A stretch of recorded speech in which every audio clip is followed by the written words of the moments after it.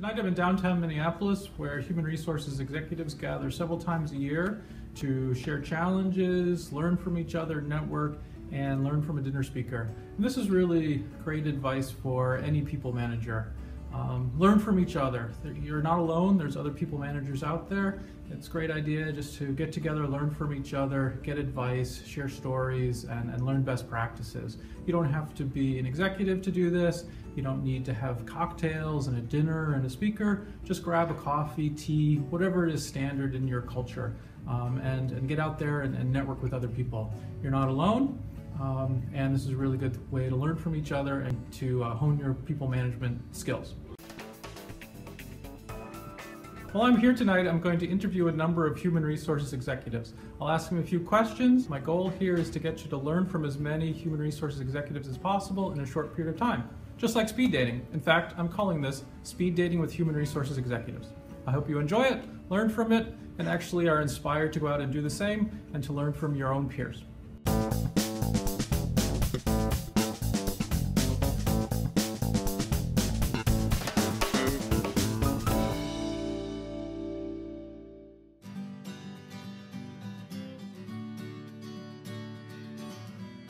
Try to understand them, take their viewpoint as best you can, and listen. I would encourage you to be really focused on your people and make sure you're absolutely getting the most out of them that you can and helping them feel engaged in the work, because it is a team effort. Remember, they need your help with their development. We all develop with the help of others who have come before us, and remember, you are going to be that person for those new people. Be fair. Think through objectively what the facts are and try to communicate repeatedly, because oftentimes we assume that the other person is obviously going to see things the same way we do as a manager, and they don't.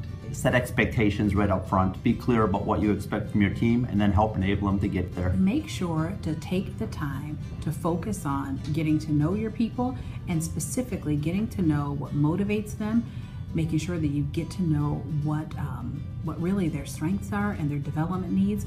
And remember that one size doesn't fit all, that one size fits one. Find out what motivates your people. And it's not one thing, it's very individualistic, and it serves you well if you know what motivates each of your team members.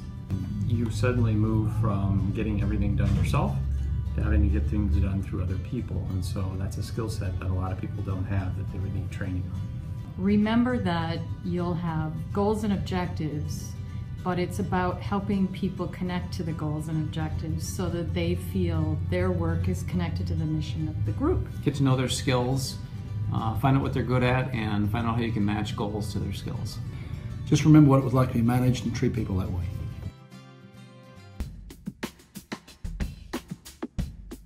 New managers often get promoted because they're best at the task at hand. And often they think then they can do it better than anyone else, and they forget to allow their employees to generate new ideas and encourage them to be independent. They are so busy they don't have time for the people reporting to them. The biggest mistake I've seen a new people manager make is to think that they need to know all of the answers. And it's very appropriate to say, I don't know that answer, I'll get back to you. You are now at a different level, you're viewed differently by others, and you need not to be friends with the people that you manage. They just come on way too strong. They need to take the time to get to know people personally and listen. And when they come on too strong, they get off to a bad start and everything crumbles. To wanting to still maintain a friendship relationship as opposed to evolving it to a supervisor and team member relationship. So be upfront about the relationship is changing a little bit. Forgetting that they're now managers, that they're actually in charge of leading and not doing. And that they reach down and they get too into the details. They actually are kind of super individual contributors, and so they start doing a lot of the work of the team that's underneath them. They misunderstand what management is about. They like to prove that they're very good at being technicians potentially, so they probably try and do the work or let people know they can do the work. Not focusing on the end result and micromanaging.